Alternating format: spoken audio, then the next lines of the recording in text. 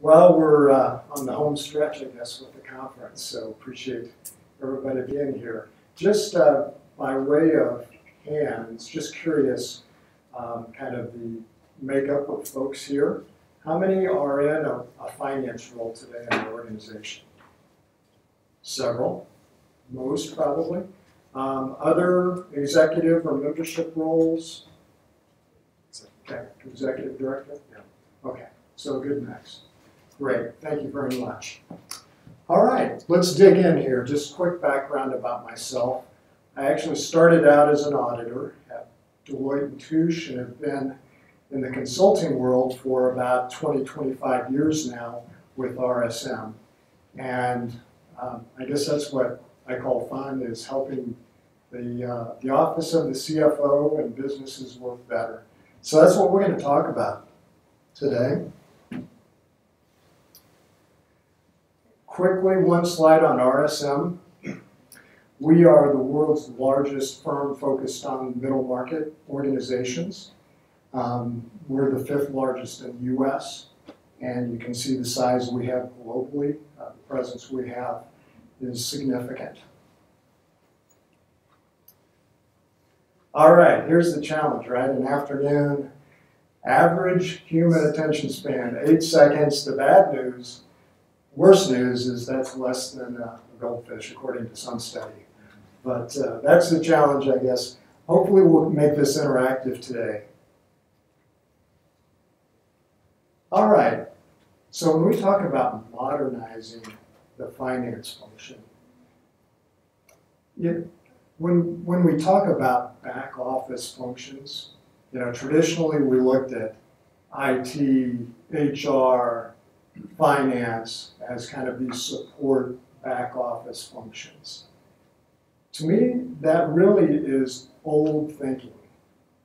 And so as we think about IT, how does technology really enable membership engagement, and how do we use that to propel our business? It's not a back office function, right? HR, how do we really engage talent around our mission? It's not just a back office function.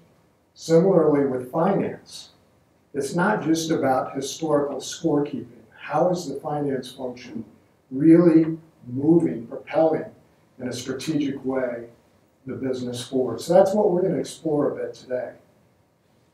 So as we look at historical responsibilities, it is the fundamentals of we've got to have a handle on our financials, our cash.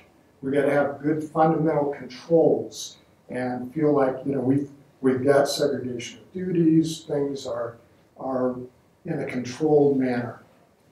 And that we know how to pull that information together. So that's kind of the historical view. But as we talk about modernizing what happens in finance, we're really talking about how is the CFO, other financial leaders on your team, how are they driving insight? Where is the business headed? What are the analytics and performance measures? What are they telling us? And what timely action do we need to do? And how are we partnering across the organization to really drive that kind of conversation? So this word agility to me is really important. I heard it said this past year, things have never moved as quickly and changed as rapidly as they have. But they will never move as slow again. So that's kind of the reality, right, of the pace of change. So finance leaders, the ability to understand what is coming at us in a timely manner, what are the trends that we should be paying attention to, and how are we driving the right decision-making timely it's not only smart people. You got to have the right tools and abilities and engagement with the business to make that happen. And hopefully finance is not just a scorekeeper in your organization today. I mean, are we shaping strategy? Are we doing planning not only about our long-term strategy, but we're looking at our operational plans, our financial plans, kind of in totality? And are we finance, the role of finance, really instrumental in that process? All right. Okay, so the fundamentals of an efficient month-end close process. It varies a bit by industry type, but leading practice is generally thought of as closing the books in 5 business days. Now, why does that matter? Well, the reason I think it matters is I see a lot of clients that spend half to 2/3, 3/4 of their month, the bulk of their resources, just trying to look at historical numbers and try to get the financials together.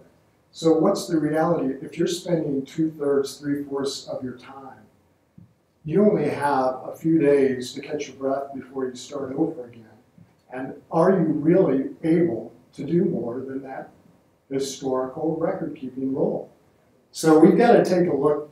It does matter how quickly. Not only is it timeliness in getting to the financials, and a monthly view of financials is really, I think, going to become more and more obsolete as well.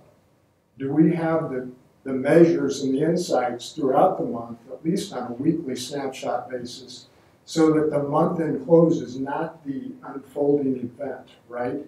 It is just kind of the formalization of those financials. Do we have, so these are some of the fundamentals.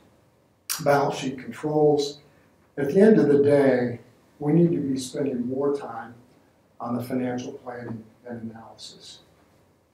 So I just ask you, do you feel like in your organization you have enough talent and resources in place doing the financial planning analysis and forward-looking as compared to what it takes for our historical record keeping? And does that matter to your organization? So that's part of what we'll be looking at. And then finance as a collaborator that's bringing ideas, perspectives to the organization. Are we partnering well? Can we do that better? If we did that better, what would be the impact? All right, so we've talked a lot about this.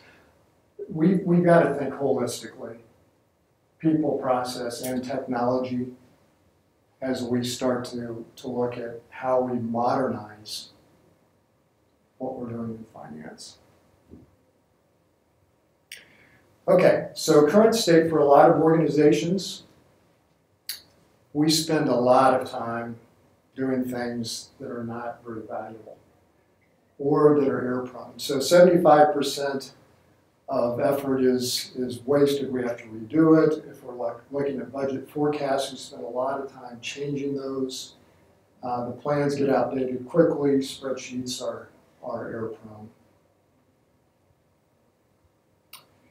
And finance staff are buried with the basic duties and no time to really look at the analysis. The survey data indicates that as well. Okay, so let's talk a little bit about the journey. Here's a crawl, walk, run, fly kind of picture. I like this one that shows a picture of the journey, the maturity around what we do in finance. So if we're focused just on transactions, getting the historical record keeping in order and accurate, we're doing a good job at that transactional stage. If we have a good handle on relatively efficient processes, we've got control of how things are working, we may be at that stage too. If we're beginning to have good reporting, some insights into where things are headed trending wise, we're beginning to look at that stage 3. At stage 4, we're really challenging the organization on here's what we're seeing. Here are the trends. And we're strategically aligned with the business leaders to timely address and take action. So how do you get there? If we look at finance as not a critical asset to the organization and more of a back office function, it's tough to become a strategic business partner. So it takes a vision for how and why this makes sense to move up the scale. So, you know, I've done some polling. It's easier to ask the question, where do you see yourself on this page, right? And if we can do a kind of a blind survey, but does anybody venture bold enough to say, where do you see your organization today? Or what your journey has looked like? Go ahead. Crawling right now. Okay. We're starting over. So you're rebuilding, is that part of kind of rebuilding your team? Yep. Leadership? Exactly. Okay. So how we far? understand, yeah, we brought in, well, we have an interim CFO who's worked in flying mode. Okay, so he's seen it before. Yeah. Okay. So we're headed that way. Very good. It'll come, I mean, there'll have to be some decisions made, right, of investment in talent, systems, people, but you got to know what you're expecting out of it too. You know, what's the value? How are we going to measure the value we're going to get out of this journey? And why is it worth it, right? Starts there. Anybody else? Sure. Old enough? Yes, thank you. Yeah, so I'm excuse me, the CEO, so I'm not a CFO. Yep. But the one that we have now, she also acts as a COO. Okay. And our senior staff is 5, and I really look to them, I look to her for a lot of just strategic guidance and on all matters, you know, on all things. Whether it's, you know, producing our annual conference, or whether you know, she also deals with a lot of our well, she oversees HR and those kinds of issues, and as well as leading some of our educational activities. So it's actually a pretty nice spot to be in, because rather than just kind of being focused on, because we have an accounting manager and other finance people, really can use your broad knowledge to help in all areas of business actually. So you have a controller that may do a really good job at maybe 1 and 2. Right. So then you have your CFO, COO role that's really, you've got the right person that can play that broader strategic advisory role. That's nice. Okay. Anybody else? All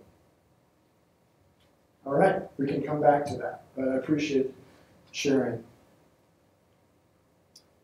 All right, this is a lot of small type, and you can look at this in the soft copy. But if you just look at the highlights of what is a high-performing finance function look like, comparing and contrasting that journey. So if we look at strategic planning, is the finance function helping support an effective strategic planning effort? And are we attaching that to how we're measuring performance going forward, right? Budgeting and forecasting. Are we stuck in this, you know, heavy lifting once a year budget that very often becomes stale, or are we doing some rolling forecasting? Do we have some key measures that we're really holding people accountable to, that we're looking at trends? As far as risk management, organizational structure, let's talk a little bit about organizational structure. You know, when we think about finance, it depends on the size of the organization. Probably most of your teams are centralized. Sometimes, depending on the scale of the organization, you'll have some distributed roles. So thinking about what's distributed, what is centralized is really important. And what are the roles of finance that are going to make a difference and an impact in your organization? I think being intentional and taking a fresh look at that. Because sometimes people have just kind of evolved in what they do and how they go about things, and I think it's really healthy to take a fresh look and say, what if we were to build or rebuild a finance team, what would we do? And how do our people align with that? And what are the gaps in talent? And what would it take for us back to that maturity, if we really value being more impactful to the organization, forward-looking, what kind of roles do we need for that to happen? And then technology is so huge. It's not just a finance decision, right? Technology really impacts the way we do everything end to end. Now, finance kind of gets stuck sometimes at the end of that, and if things are not flowing in an integrated fashion, sometimes it takes heavy lifting at the end of the day to get there, and the data is compromised. So I just got out of a session on data analysis. I don't know if some others of you attended that. There's a correlation here, right? It's not only understanding our business and the analytics of it and the technology that supports it, but it's how we engage with our members. That data analysis, external and internal. But that's a capability. To me, organizations that have made that turn where they see having the right capabilities on their team to do analysis. It may not be someone that's just grown along in our accounting or finance team. Very often it's someone that is embedded in operations or membership that's kind of picked this up. But I would challenge for finance, we need to have data savvy people that help us move on this journey. Okay, some of the benefits. You know, I think that you can change culture. At the end of the day, that's hard to measure, but if you have an organization that really is looking forward, that really is engaged in agreeing on what we want to measure, and finance is really helping enable that, you will change culture. You will move the needle faster. So it's a big part of it. And there is some real dollars on this. At least in this study, for every dollar invested in business analytics, it realized an average return in excess of $10. Now you've got to decide for your organization where it makes sense. Just putting in tools, hiring a couple of people will not get you here. You've got to tie it to your strategy. You've got to look at your processes end to end. You've got to look at this strategically. All right, so having the right people, this is hard for me, for a lot of us, is to challenge ourselves to say, do we have the right people that are going to help us continue to move on this continuum? Sometimes you need some fresh talent. And if we're the ones that have been in finance for a number of years, who are we bringing into the organization to make certain that we're not stale? We're keeping a sense of urgency in terms of how we're moving forward as a finance organization. Process, I see process lacking. Well-defined end-to-end processes is a gap. Too many organizations take the shortcut to implement systems quickly and really don't have well-defined processes. So it takes both. If you don't have people and well-defined processes, knowing how to engage and really owning how that system is going to come to life, your technology is going to be compromised. The right controls as well, of course. All right, we won't spend too much time here, but the fundamentals, obviously we have ERP systems supporting our transactional activities. The record and report, we'll talk a little bit about Blackline and some other automation tools supporting automating some of the close process, and then tools supporting the analytics. There are lots of those to look at.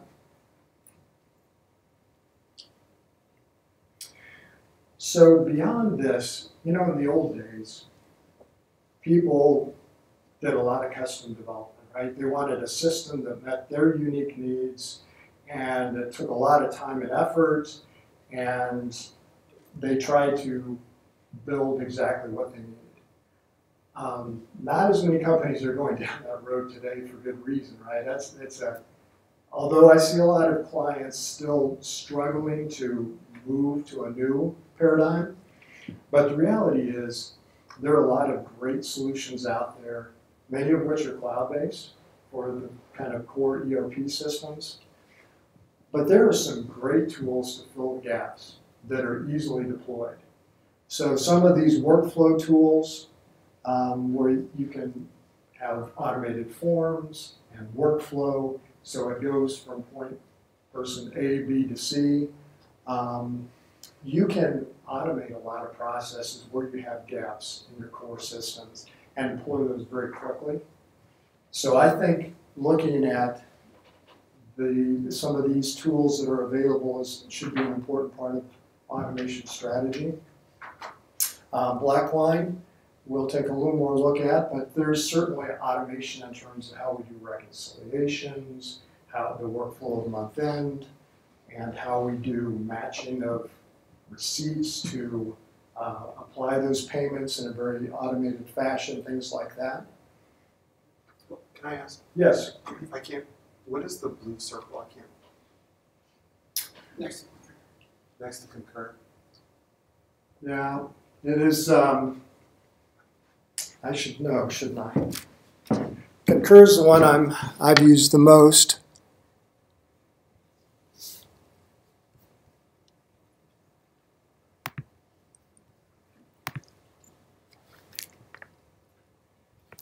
I'll get back with you on that. No worries. Sorry about that. No worries. Yeah. When you have top financial, is that just scale, the number of installs and customer base, or is it top in terms of your assessment of quality or some other third-party research in terms of quality? As far as the tools that are listed, Yeah. I would just say these are some of the more common ones. These are not exhaustive. I mean, Gartner does a great job of profiling, the top quadrant tools in any particular space, and you can do a Google search and get to those without any cost. But it depends on your needs. We spend a fair amount of time doing system selections, honestly, to get to the right place. But at the end of the day, these are some well-proven tools in this space. Financial planning and analysis.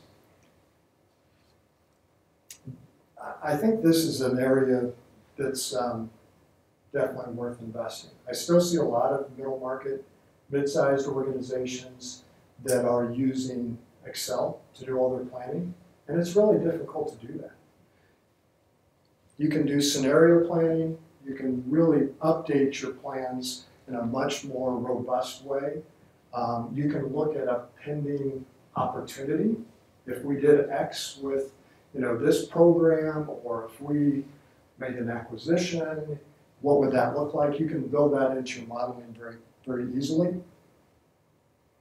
And then I'll just touch on the last one, robotics process automation.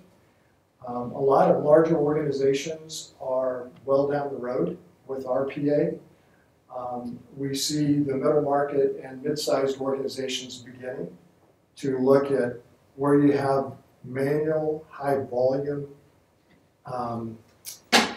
time-consuming activities where someone is taking data from this website and then adding, information from our ERP system and then this other data load, and then I batch this together and that creates the data I need for my reconciliation, whatever it is. RPA can basically automate all that. So if they're defined fields, defined rules, and then it can even learn based upon that. So it's really kind of like a Visual Basic and Excel on steroids that RPA is playing today, if you think about it in that way. But they're very easily deployed, not heavily dependent on IT. And that's, I guess, maybe the other thing here is that we see a lot of organizations constrained by how much IT can do, right? And how fast they go can be sometimes the biggest constraint for how fast we as an organization can implement automation. Well, the reality is a lot of these tools need to be done in coordination with technology leadership for certain. And we need to have a plan as an organization on how we're executing here. But a lot of these can be owned by the business and be implemented pretty easily. So that's certainly cloud-based. Even ERP systems usually are now owned by the business. You know, IT's got to be supporting those feeds, but it is a different ballgame today. So lots of other tools that make and there's still a place for app dev and web build out, but there are a lot of tools that automate those functions that have been custom developed in the past. Okay, let's talk about a few specific areas. There are 4 that I had on the page to talk about. One is, do we understand the profitability of our service programs? Look a little bit at financial close automation, a little more closely at budget and forecasting, and analytics. So this first one, for program profitability, I'm assuming most of your organizations are not-for-profit organizations. There may be some exceptions here, but regardless, in my experience, a lot of not-for-profits really don't want to be at a break-even. They really need to have some surplus. They need to be able to support future growth, but you've got to rationalize what that is. So do we know how our programs and the activities that are consuming our costs are really driving our profitability or not? And of course, there's a financial view, then there's also what's of value to our members' view, and both of those have to be looked at. So in order to, we need to understand this for long-term sustainability. And I liken it to manufacturers. We see a lot of companies in that industry that keep coming up with new products, but they don't go back and rationalize something we developed 5 years ago. Are we really selling enough for that to make sense? Is that still valued? Are we pricing it accurately? Do we understand our margin? I think the same thing plays out here. So for targeted areas, do we understand the real cost and margin for our programs? And having a way to understand the direct cost as well as some of those key allocable costs, I think is key. So just as an example, we may have a number of conferences, events, some journals, some learning certification programs. Do we have a view of where we're making money or not? And do we rationalize that in light of what is valued by our members? So maybe we'll just open it up a little bit. How do we think we're doing on this front today as organizations? Anybody? As far as what? And how do we understand our profitability and what's driving it? Are we making decisions timely around that? Go ahead. Well, I mean, as executive director, all my metrics with the financials are tied to programs and programs and services. Cost per attendee, cost per event. Did a tracking study of my staff's time and where they spent their time, and for 6 months, so I could do an overhead allocation for indirect costs, so I could demonstrate things. I mean, I don't know how else to sit in the boardroom and, oh, we make so much money on training. Do we really? Yeah. How do you know this? So have you seen situations where there maybe was an assumption or kind of a feeling that we were doing well over here, but when we really looked at the data, we we found differently? Within, I've been with my new group for a year, and their assumptions, I don't want to say were wrong, but they were quite off course. Yeah, I think it's very critical from my standpoint as an executive director that you've got to understand your metrics on your programs and services and the money. I mean, at the end of the day, that's where the rubber meets the road. Yeah, absolutely. Other comments on that? Yes. Yeah, I would echo that. When I started, I'm only in my role a year, the budget reports were organized by strategic priority. And I said, how can we possibly understand the business unit, if it's organized in that way? So we switched it around and understand what our direct and indirect costs are for every business unit. And then when people were making the statement that their program makes all of the revenue, and then I could show them that, well, actually, you're taking a loss, It's actually not $400,000, you're spending $800,000 on it. So it opened up everybody's eyes. Others? Yes. So we do something like this chart for our work orientation. We look at our core programs, meetings, publications, membership. Those are all of our contribution margin. We try to stay away from the profitability. Sure. So contribution margin, and then on the same scale, where finance and administration, advocacy, that there are buckets that people can understand the revenues coming from, where it's paying for programs, products, and services, that the members want, desire. And there is a balance. There is a balance, and we try to focus back on, if we're going to make investments, we need to make sure that we focus on, where the revenue, where our profit is coming from, but also be able to generate surpluses to take risk, like strategic directions that may be off the P&L. Still an expense, revenue expense item, but separate off the P&L. So you can have more risk there. So we're certainly focused on our organization, certainly focused on generating operating surpluses. But we know that is a challenge to defend things like advocacy, or strategic directions, or giving back initiatives that are so important to our members. We do have things that we just inherently are going to spend money on because we're mission driven. But it's important to show, we do this, and this is what we're investing in. But at the same time, you want to know how much you're really spending on it. So one of the things we do to address that is we measure it against the budget that was established for it. So how is it doing? We have programs that are budgeted to lose $1 million. So did they lose 800,000 or did they lose 1.2 million? Because that ultimately, in the end, that's the performance goal that they're accountable to. Right?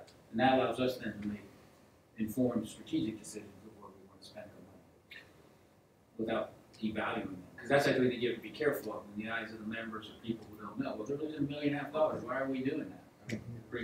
It's the mission. Well, we do need to be able to answer that question why we are doing it. Oh, absolutely. But In light of the data, right? That's not a financial answer. Purely. That's a mission answer. Yeah. And that's why it's important to have metrics, financial metrics tied to programmatic metrics. So we maybe lost $800,000, but we did, we were able to visit this many people with our message, or find a couple metrics that can be tied to that, so that you can communicate the value of that. Sometimes I think that's important. Yes. Yeah, no, I don't even know if I would call it a loss. It's an expense that we budgeted for, right? I mean, it's a loss if you weren't expecting to spend There you that, go. right? Yeah. All right.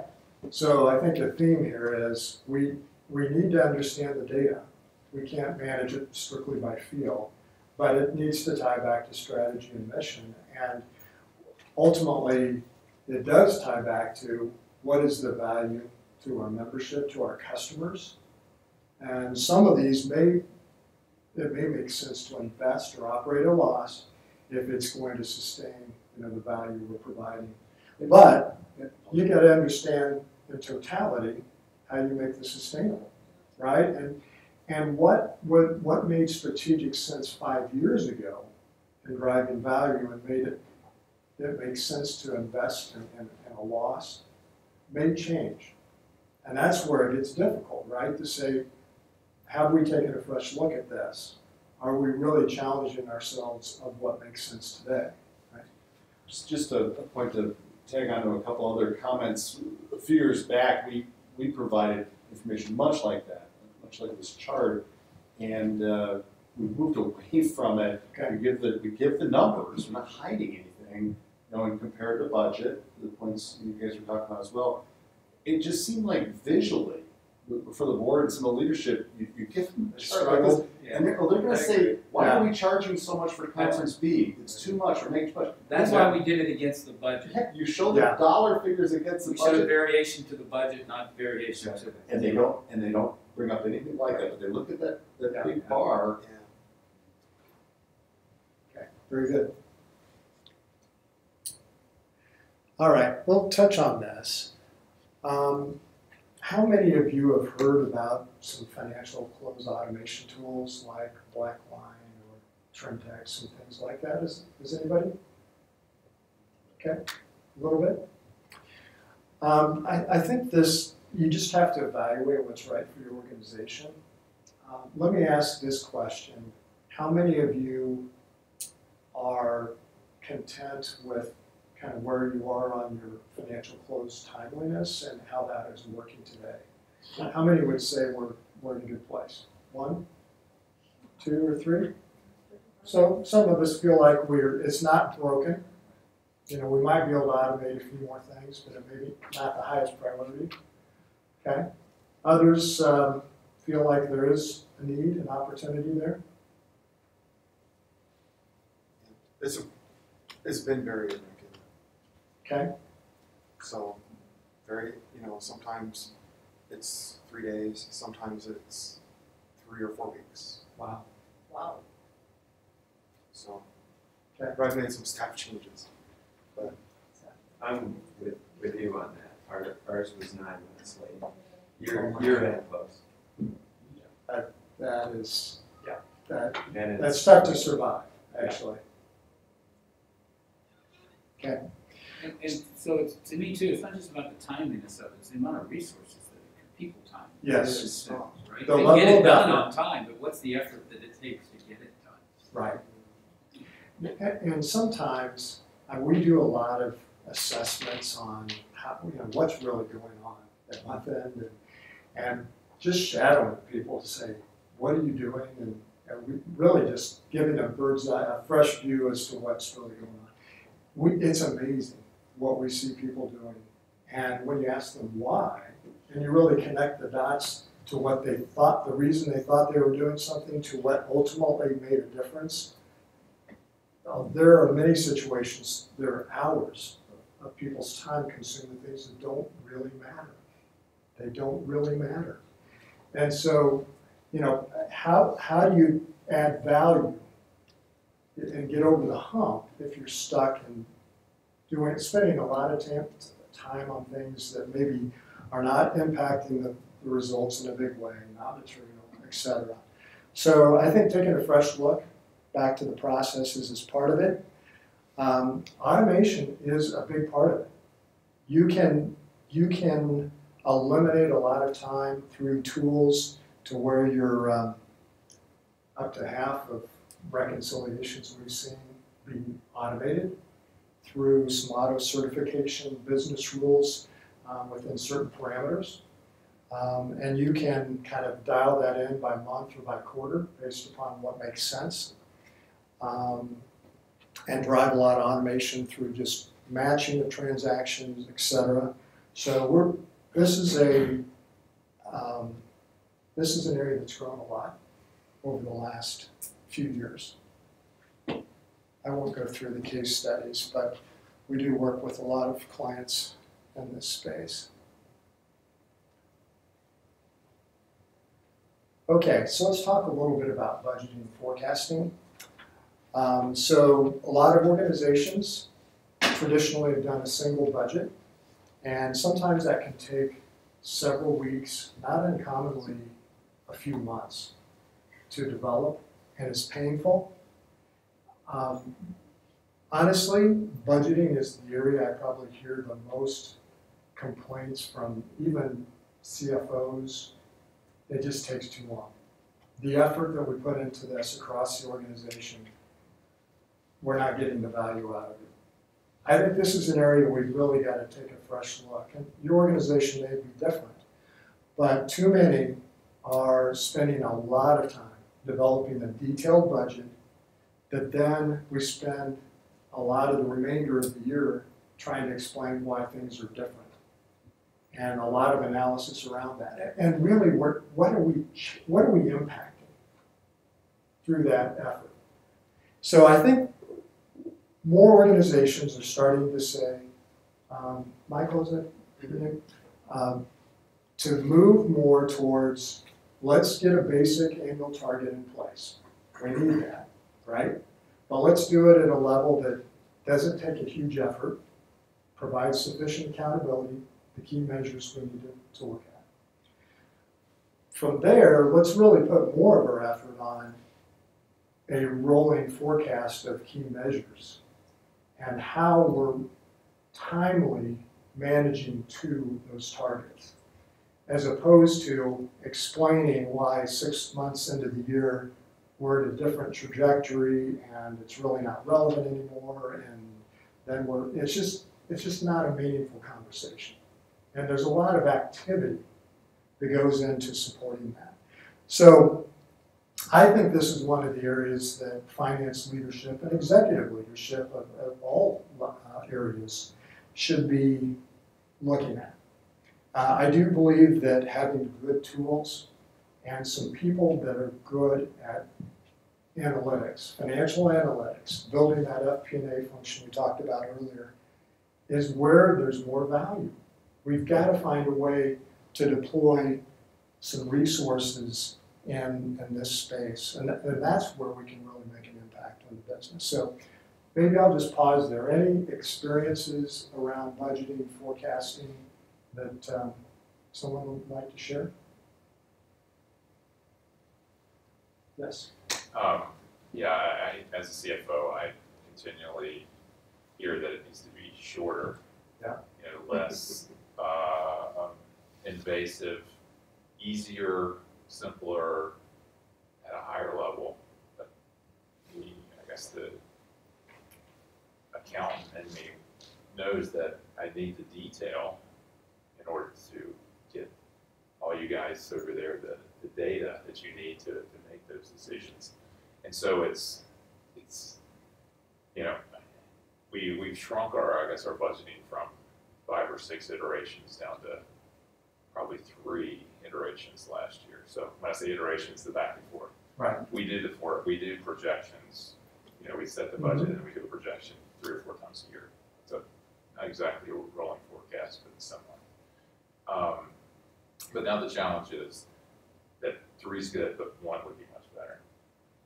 So that to me is a huge challenge, to be able to set a budget, say here we go, do the plan. We have to work with our board. Our board is going to approve that so we can move forward.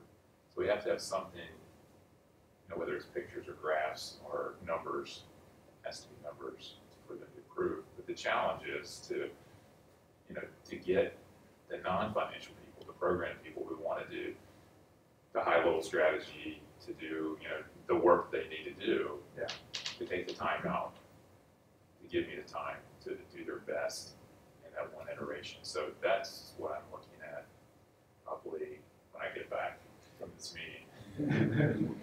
Well, and I would say too, from the non-financial side, the programmatic people that put the budgets together had their budgets because their performance is often evaluated on budget. So when they submit their budgets to you, they're making them safe. So you take, 40, 50, 60 different people's budgets, and you throw them together, and they all have been, made safe, Yeah. that's a significant amount of padding Yeah. that could be somewhere else. So how do you deal with that? I'm sure is quite challenging as well. Especially when your revenue is only so much. So if everybody pads and your revenue isn't going up as much, then that's why you do the iterations, then you come together as a leadership group. And in a comparison, a couple years ago was a Shark Tank. A Hunger Game. Why do we have to be a Hunger Game? Why is my program always like, because you're all padding, but you would just come to me with an honest budget. Even budget, we wouldn't have to do a Hunger Games, but there we are. I think what we do to stop that, and you're not gonna ever get it totally out, is we actually compare these people against how their year-end forecast against their actual for the prior year and see how off they've been. And when they, is not good, right? That's right. right, but you say, hey, you've been under, you've been padding this, we don't believe your numbers, we have a budget team that looks at it and then sends it back and challenges them and say, and Ron, my boss, kiddingly goes, if your job depended on it, would you say it's this? He's like, I don't care if you're over or under, it's how close you get to that number. Yeah, exactly. Yes, go ahead. Yeah, I had one, so the week before I started, which was a year ago, I was asked in a call with the directors, and everybody was yelling for what they wanted as part of their programmatic stuff. And it ended up being, they were 1.8 million over budget. I said, how do you even work with that? So I said in this last year, we're copying over last year's budget. Let me know if you have any major projects, programs, and speak now or forever hold your peace. And so got about $300,000 higher than what last year's was for major projects, and that's how we moved ahead. I mean, it was easy, but if you start over each year, it's not workable. So we've come up with I think it's a somewhat interesting solution, and it's working for us. So our process is, as we start the budget cycle, I meet with the finance committee and then the executive committee, and we establish really high level targets. So $40 million revenue, we want $1 million net at the end of this year. And that becomes the goal. We then have everybody put together their wish list. And this is how we deal with the padding, the wish list. Put together the best thing you can, and we come up with something like you just described. 1.8 would be great. Usually we're off by $4 million, right? Yeah. Because we know that's not going to be realistic, but now everybody's had a chance to say everything they want. We bring all the managers, all the people who own the budgets into a room for a day. And the best way I can describe it is a floor on Wall Street. So they have to get up and they have to justify their projects to their peers. This is why I'm doing it, and it's not just justified on financial terms. They can justify it based on mission driven, and then there are new products. There's 4 categories basically: new products, operational improvement, strategic initiatives, something else. And they all get a chance to say their piece. That's the morning. The afternoon, we work as a team to get to the goal that the finance committee set, and we don't leave till we've reached that goal.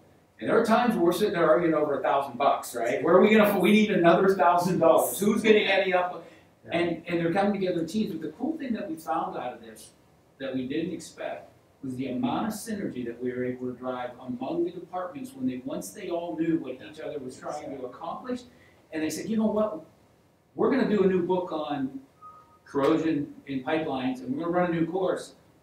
Can't we do something? You both put money in for marketing. What if we came together and marketed them together and saved half the price? Cool. It has worked for us. And the other cool thing that comes out of it is everybody knows everybody's budget inside out and what they're doing.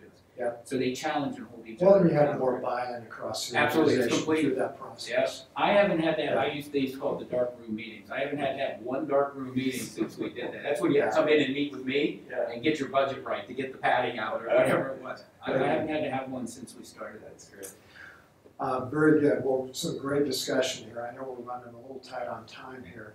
I'll just share one quick story.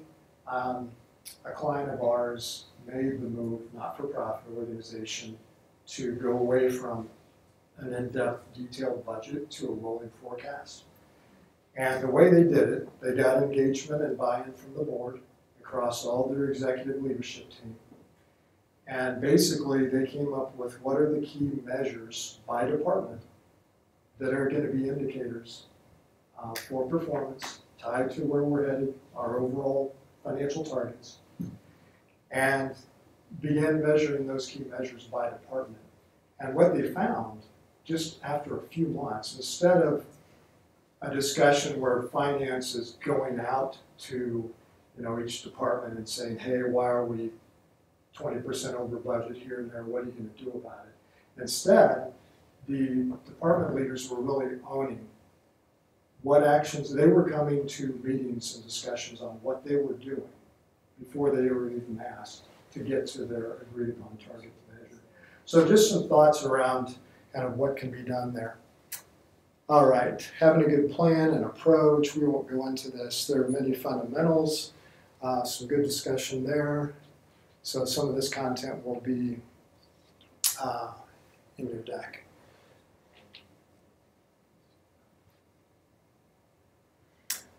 All right, how much time? We have just a couple of minutes, right? All right, so what I'll say on analytics, finance has a role, and I would like to think can have a leading role in analytics for your organization. And there's certainly a number of places where this can play out, but are we engaged as a finance team? Do we understand our data? Are we proactive in getting the right data together? Do we have people with the talent and time to really analyze the data? There's a lot of opportunity, and this is probably one of your best opportunities to engage ongoing with the business, right? Is if we are engaged around the analysis of our programs, with our membership. I mean, this is the core of what we do. So I would just say that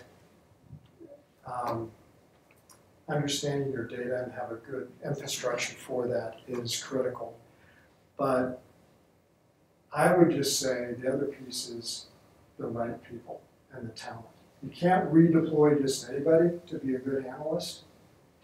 So I think this is an area for investment for finance, is to have better, more analytical, data savvy folks that can help us enrich how we pull the data together and provide those conversations to the business and the foundation around it. So that's really it. I think we're about out of time, but I hope you got something out of this today. I really appreciated the interaction. There was some good sharing. A lot to do. Hopefully, we see that finance is not just a back office function, that we need to challenge how we continue to lead the business strategically to drive financial results for us. So thank you all very much.